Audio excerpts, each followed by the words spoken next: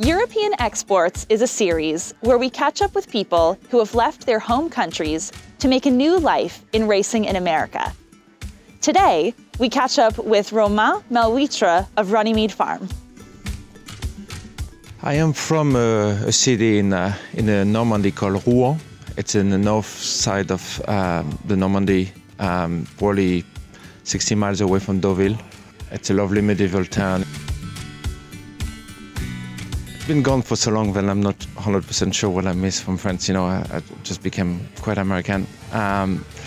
But you know, if you reflect a little bit, what I probably miss the most is, it's a cliche, but it's the savoir-vivre of French people. You know, people in France has a very good ability to reflect on life and making sure that life doesn't go too fast for them.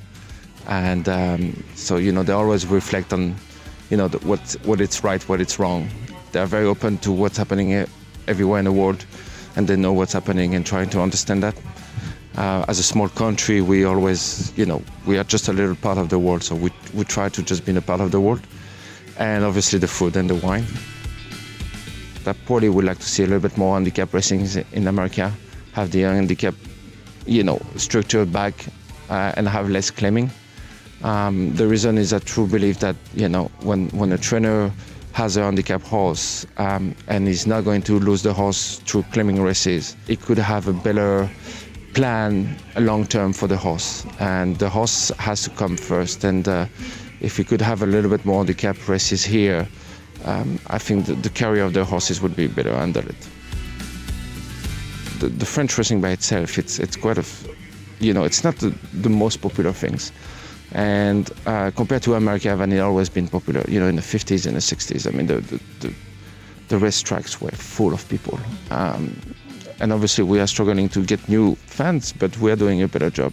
So I would love to see French racing opening itself to a bigger base of people.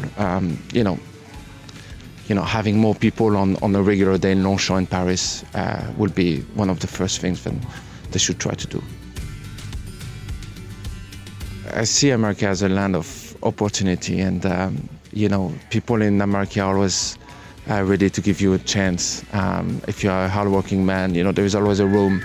Obviously, in this industry or any industry, it's a bigger industry itself, so there is more room and there is more opportunity. But people here are willing to give you as much as you want, really. And for all of us immigrants from smaller country, it's a great thing to have that ability to have the trust from the American people to give you the opportunity that we may not have at home.